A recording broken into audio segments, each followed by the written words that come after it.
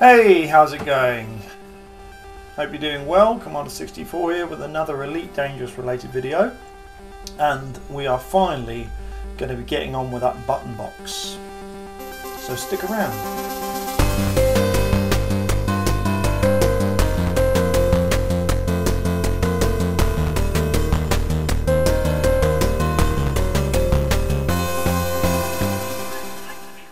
So, I have been promising this for a long time, both to you and to myself, but we are going to get on with the button box. Before I do that, I just want to thank you for clicking on the thumbnail and watching this video. I really appreciate all the views, likes, subscriptions and all that. Really helps the channel to keep going, so I do appreciate that. And if you've been here before, thanks very much for coming back. If you've not been here before, I do retro gaming and Elite Dangerous related content, and I kind of switch between one and the other. So yes, I've been building a cockpit to play Elite Dangerous in, to play it a bit more comfortably. When I started playing the game, I was hunched over a desk with this cheap Hotus set, which I've still got. Does me okay, but I wanted something a bit more comfortable. So you can see I've got this chair here, I've got these armrests, and we've been building it up over the course of a year, and now it's time to do a big push button box, just to make it feel and look even cooler. First thing I want to do is to go into the options on the game and into the controls, and obviously we've got a whole bunch of controls here, and I need to decide which of those controls I want to be a button, which of those controls I want to be a switch, etc, etc. So what I'm going to do is I'm going to go through all of these controls, every single one, and write them all down on a piece of paper and try to lump them into 4 or 5 different categories. Obviously they're already split up into different categories on here, but there's a lot of categories, and I don't want to have 15 different panels with buttons on it. So I just want to have all the flight controls, all the SRV controls, all the camera controls, and something, you know, and all the weapon controls, something like that. So let's start writing all of these down, and I will see you when that's done. Start with the flight. Okay, so I've got my list written down here. I've got every single control in the game, which is a lot of controls actually, and I have even written down in colour how important they are to me. So I've written in red, that's quite important, in yellow, less important, and blue, not important at all. The other thing that I've done is that some of these buttons, and this will be useful when choosing which buttons I'm going to use. If I can come down to, here we go. Some of these buttons, for example the handbrake, they've got this little plus symbol there, and if you click that, you have a button mode. Hold the button down or toggle the button. Now I've got mine set to hold, because there are certain buttons, say you have a switch, if you switch that down, that's one push, and it doesn't matter if you switch it up or switch it down, that's just one push. There's others where you flick it to the on position, and that is holding the button down literally, and then when you flick it off, it lets go of the button. So with the handbrake I can have a hold button. Pretty simple really, and I'll flick that for the handbrake, and that will constantly be on as if I was pushing that button down, and then I can flick it off. And the other ones, they're called momentary switches, which you just flick it once and that's just one. That's as if you click the button once. So it was going to basically act like a keyboard in front of me, just a very fancy lighting up keyboard. So what I'm going to do next is buy the buttons. So let's go and find some buttons. I'm thinking eBay is the best place for me to start my search. So let's do that now. So this is the momentary switch, toggle switch. So every time this is flipped either way, it's like pushing the key one time, and they're going to make the bulk of the cockpit. So I'm actually going to buy 3 packs of 10, and that's going to cost me £17.85. Next, I've found these rather nice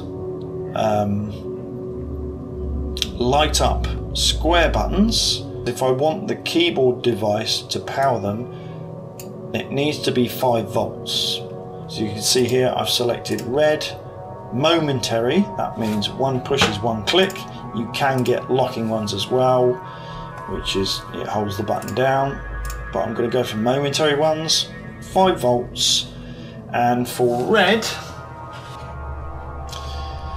so I need 8 red ones, I think. So if I just pop in 8 in the quantity there, and that will cost me £11 for the red ones. And for yellow, I want 12 yellow buttons. Let's get 12 of those, add those to the basket. That's £16.60 in English money. Blue, I want 7 of these in blue. Actually, you know what, I think 8. 8 again, same as the red. Checking momentary and 5 volts are added, so we're adding those to the basket, and that's £11.07 for those.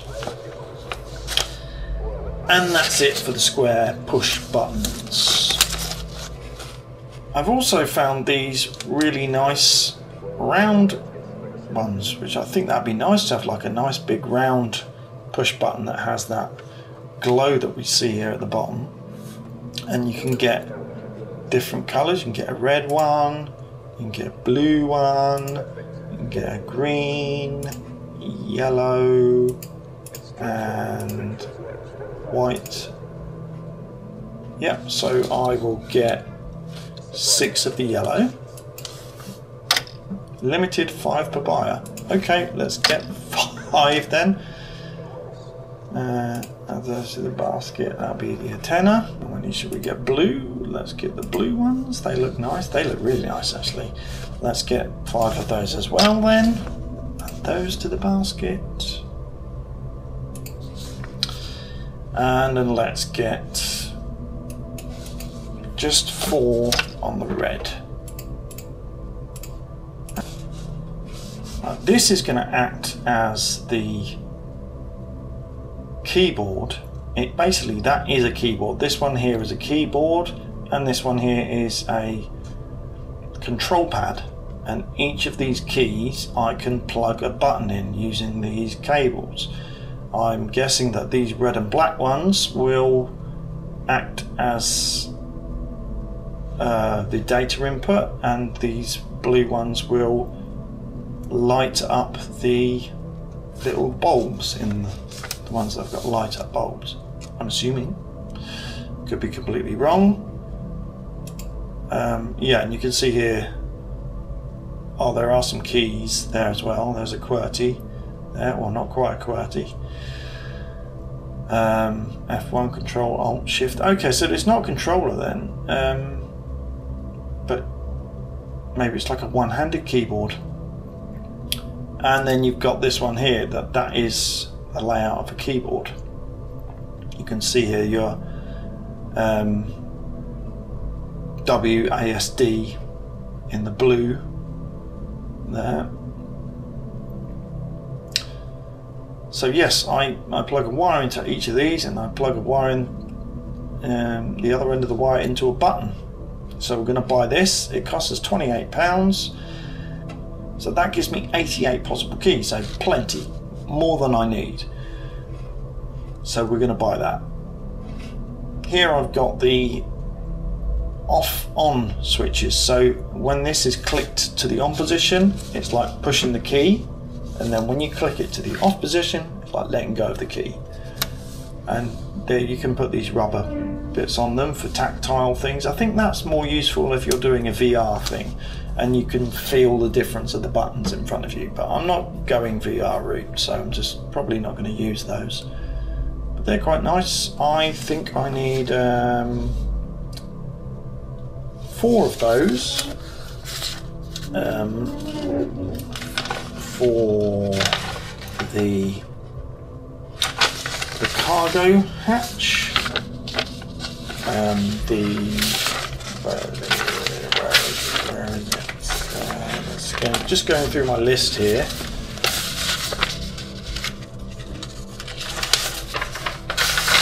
Yes, cargo scoop, drive assist and handbrake, and also got a cargo scoop, 2 cargo scoops, one for the ship and one for the SRV. So we're going to buy 4 of those.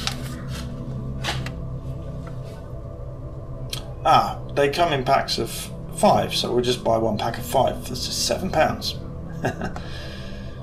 So the next thing I did after purchasing the buttons was to cut out a piece of paper that was the same size as the desk that I'm going to slightly extend beyond what it was before, and then try to size up the buttons using the listing descriptions on the pages I bought the buttons from, and cut them out and coloured them up to what they will be, and just placed them on like you can see I'm doing there, and sort of shuffled them about until it was something that I was happy with the way it looked.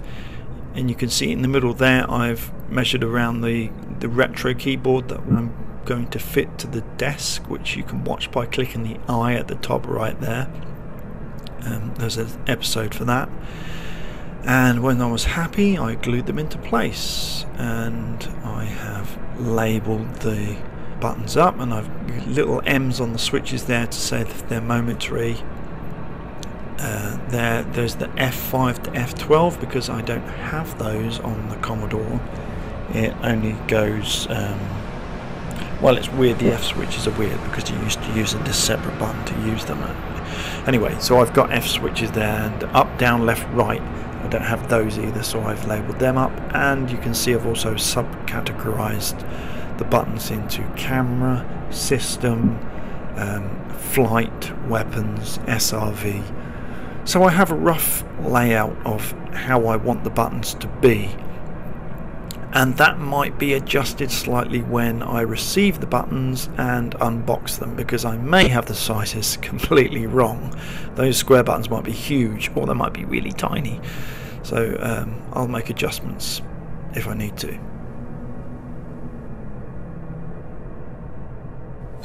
So that's all the buttons bought, and we've got our plan about how they are going to go. So I will hopefully see you in the next video, which will be unboxing all the buttons, I hope. That all depends on how quickly they are delivered, because I think some of these are coming from overseas. So if they're coming from overseas and we have to wait an awful long time, then maybe I will do the painting video, because right now the desk that I'm sitting on is just bare MDF, and I'm going to paint it up and make it look a bit nicer. So if I don't see you for the unboxing one, in the next video I will see you for the painting one, and then we'll do the unboxings as they come in, and then after the unboxings we'll do the assembly, and then we'll play with it. Thanks for watching, have a great day. It's Command 64 signing off.